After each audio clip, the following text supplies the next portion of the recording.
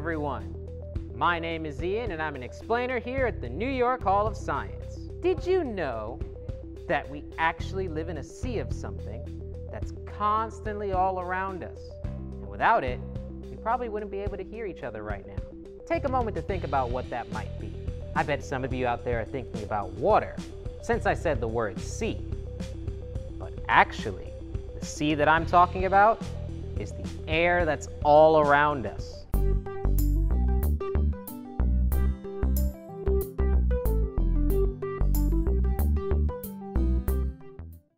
You see, air is what is known as a fluid. That means that it can freely move about and it will fill and take the shape of any container you put it in, much like water. To show off how this force works, my friend Giancarlo has a little demonstration for you all. Thanks, Ian. Hi, my name is Giancarlo and I'm also an explainer here at the New York Hall of Science. Now let me give you a quick demonstration on how air pressure affects some of the objects around us. First, we need to know how strong this force is. Air pressure is normally applied at about 15 pounds per square inch.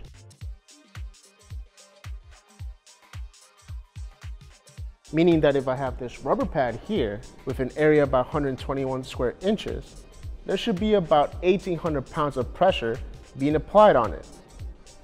But if there's that much pressure, how am I able to lift up the rubber pad so easily? Well, we have to remember that air applies pressure equal in all directions.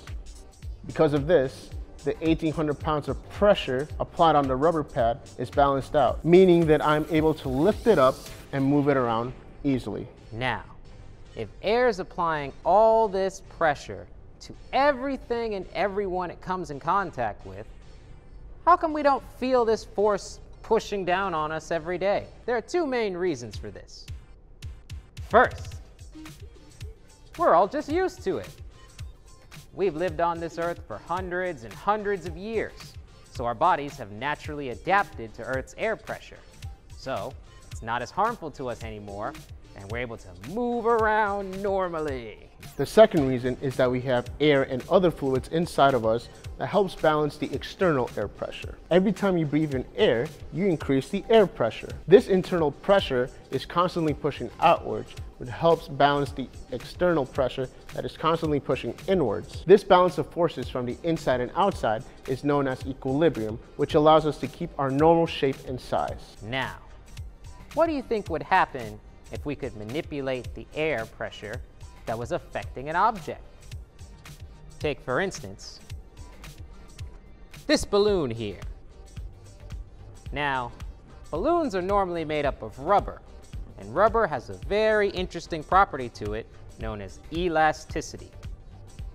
This means that no matter how much I stretch, pull, or compress this balloon here, it always wants to return to its normal shape and size. Now, Ian's balloon is filled to the brim with air, meaning that the air pressure on the inside is constantly pushing outwards in all directions. This causes the balloon to stretch and expand. But we have to remember that there's air and air pressure on the outside of the balloon that's constantly pushing downwards on it in all directions. This means that right now the balloon's current shape and size, it's at its equilibrium state, meaning that the pressure on the inside of the balloon is balanced with the pressure on the outside. Now, what would happen if Ian were to remove some of the air that's surrounding the balloon? Let's introduce a special tool that can help us with that scenario, shall we? Introducing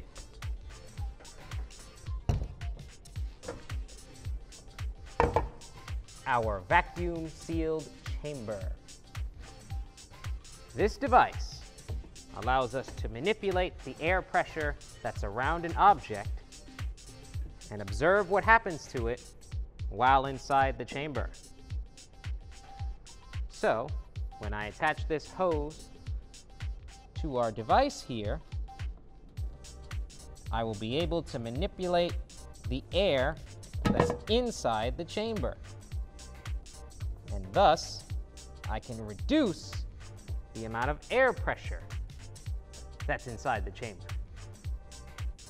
Now, before we begin, I'd like to ask you, the viewer out there, what do you think is going to happen to our balloon here? Let's remember that we're not going to add any air to the inside of the balloon. We're only going to be taking away some of the air that's inside the chamber. So keep that in mind.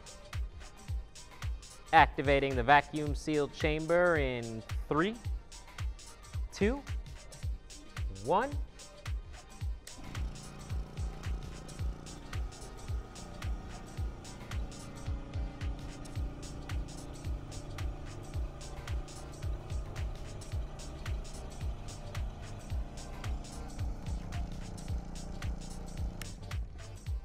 Whoa, would you look at that?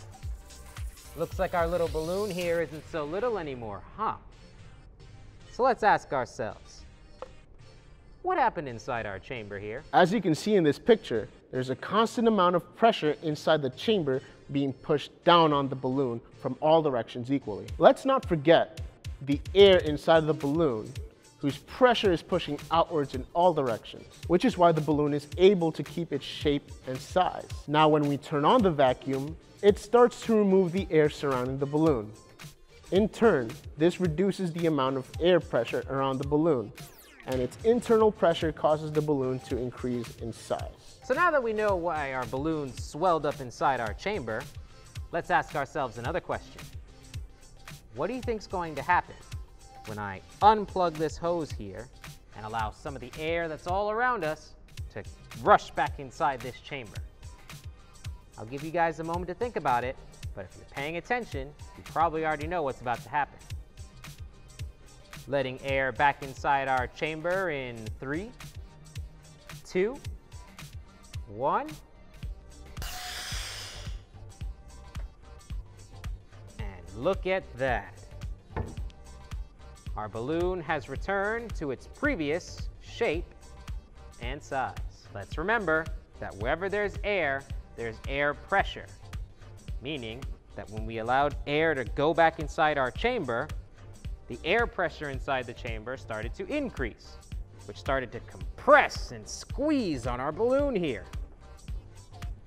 And thanks to the elastic properties of the balloon, since it's made out of rubber, the balloon was able to shrink back to its original shape and size. So, to wrap everything up, let's review what we've learned today.